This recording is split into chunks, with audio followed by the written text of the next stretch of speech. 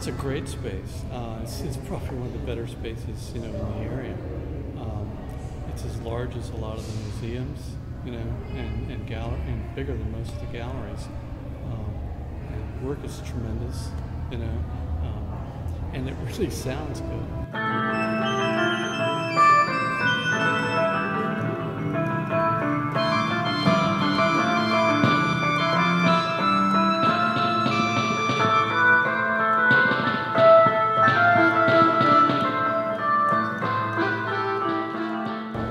It's like jazz, but it's sort of another step further.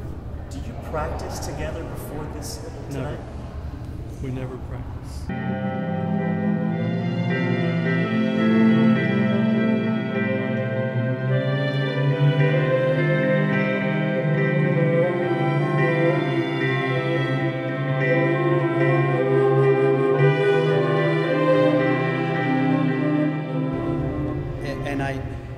The things that I make, I practice by myself. I play with myself a lot. And I know That's what the my way you want to say that.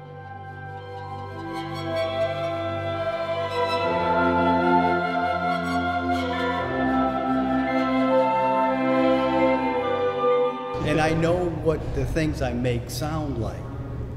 And when I'm listening to them, I'm intensely listening to their voices, what they're saying, and it's often emotional. Sometimes things are sad that I hear. Happy. Sometimes things are rough.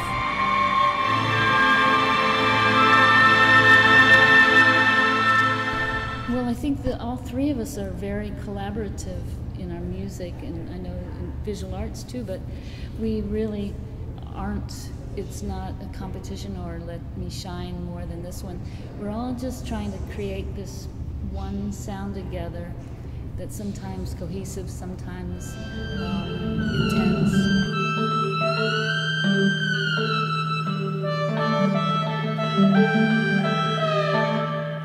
If you don't know where you're going, you won't get lost. Right. That's basically it.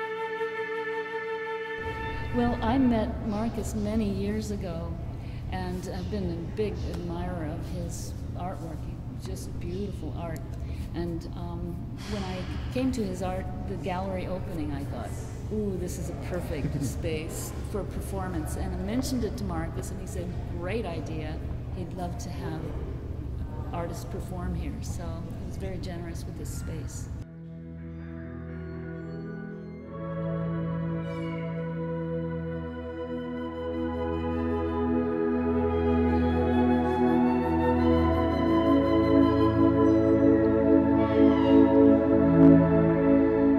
One of the cool things I read in Indian music, often they had famous listeners, and certain musicians would play better because the famous listener was at their concert.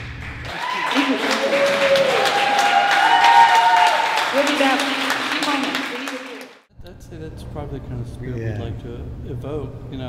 It's an homage to that. Yeah. And we knew John Cage, Merce, and Bob, and they would have this loving, caring, happy experience, and they would want to do things together. Would they be happy about what happened? Are they smiling about tonight? Yeah. I think so. I hope so. Yeah, I think so. Yeah. They're just sorry they missed it, or maybe they didn't. Yeah.